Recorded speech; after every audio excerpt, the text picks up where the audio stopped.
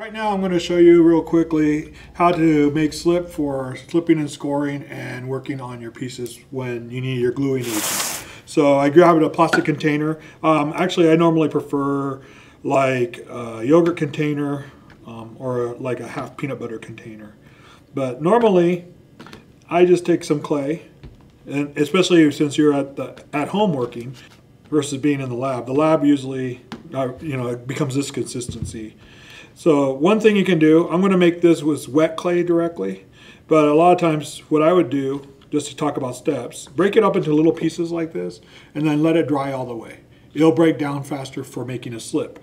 If you're in a hurry like I'm going to be right now, you could still put the clay in there, add a little bit of hot water, and it's almost like you're going to make mud. I'm going to take my stick, carving tool, and you just start smashing the pieces a bit. You might need to get your hands in there. So technically, first time you'll get yourself really dirty maybe. It's making the slip for slipping and scoring. So I'm just breaking this up and adding the water in. If you've ever cooked or baked, it's like putting water in flour a little bit, but the flour's already been clumpy and wet.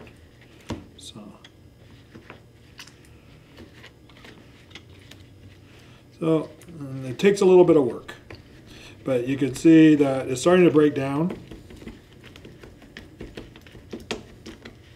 And like I said, if you have more time, go ahead, since we're in Phoenix or in the area where we're in a desert, take the little pieces outside, give them about an hour. They'll dry out really fast. And then just add hot water and they break down. Breaking it down by hand takes a little bit longer, but it can be done. So now, eventually what happens is you're going to want to put a lid on this container, and as you start running out, just add a little bit more.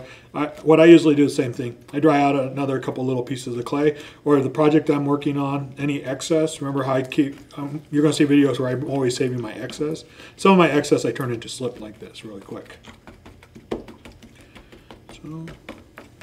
And at home, probably be using like a popsicle stick for this. Or you could use your fork. Like, here's my fork. You can actually just, like you're scoring a piece, just break it down.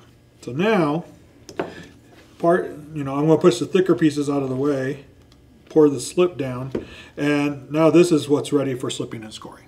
Okay?